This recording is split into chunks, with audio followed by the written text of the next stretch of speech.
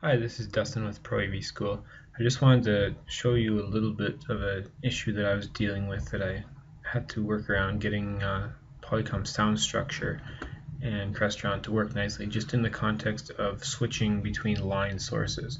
So you see here, this is kind of an example. I've got 4 cable TV inputs. I've got 3 different rooms. These kind of change names on me, but it doesn't matter. Say they're room 1901 audio. Naming and sound structure is important when you're talking with Crestron because that's how you define the channels on the other side. But anyways, I've got these channels, and you can see that say I want room 1902, I only want cable TV 1 or cable TV 2 or 3 or 4. I need break before make switching, so I need to clear it out and then switch the new one. Well, it doesn't exactly work that well if you're doing it using the Polycom modules in Crestron. So here's the workaround that I did. First of all, I went in here, I created a partial preset. I'll just show you how I did that. Just give it a name. Basically a partial preset to clear a room.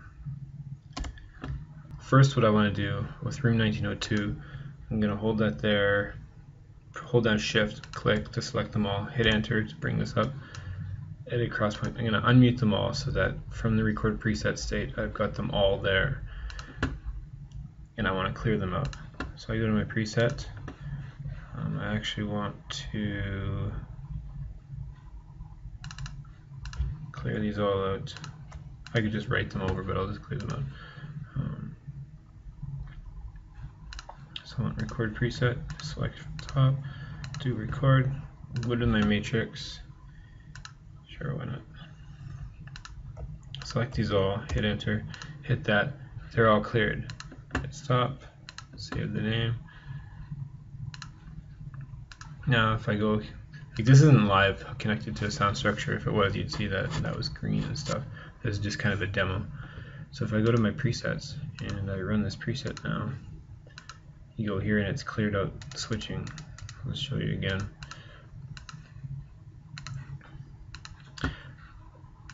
Sorry, so that's good. That's on the sound structure side. And remember, I called it clear-1902 case sensitive as well here. So now on the Crestron side, I've done a couple things. Now this is just kind of skeleton code snipped out of a project that I've been working on, but this is how I did it. So I used the regular feedback processor module. There's a signal you have to feed right to the preset module. The preset module, you can trigger up to 10 presets. If you need to do more than 10, you can have multiple instances of the run preset module. Route to sound structure and from the preset module. And then here is where you put the name. And the name I set was clear-1902. So that's perfect. So okay, so how are we going to trigger that? Well, in this system, I'm tracking my source changes with analog initialize. These are coming from, say, button presses, and that's changing my room 1902 source. Well, that is actually going into a serial analog one-shot. Whenever that changes, one tick, it pulses this room 1902 sound structure clear, and this signal is actually my run preset.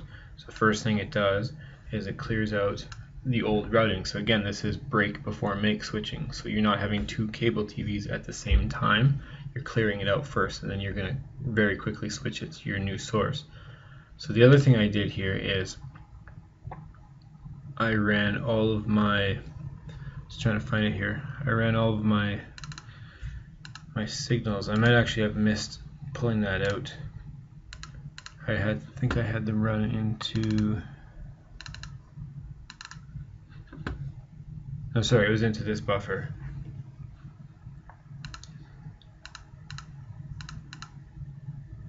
I think these are actually supposed to be interlocked. I think that's what I'm missing here. Anyways, let's assume that these are interlocked so that it will hold the status of these. I'll just actually do that right now.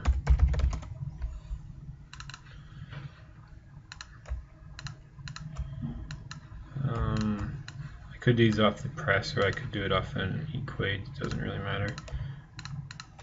for the context of just this. I'm just doing this. So the thing about this, I still don't quite have it right here because you want to clear that after the switch is made, but for right now it's good enough. When you change source, it'll hold this high, but it's not really doing anything with it until it gets to this part here. So remember the one shot, source changed, it clears the old routing. It also triggers this delay after half a second, and you can probably even speed that up a bit. I just put it at half a second to be generous. And then I fire this push new source. The only thing that push new source does is it opens the gate essentially on this buffer and pushes whatever on this side out to this side, and since it's interlocked, only one of these will be active.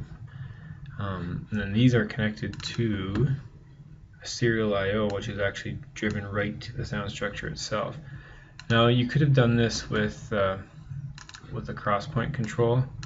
I didn't really want to mess with that. I thought it was easier based on the number of rooms I was dealing with to just do it like this. And that way I could copy and paste quite easily.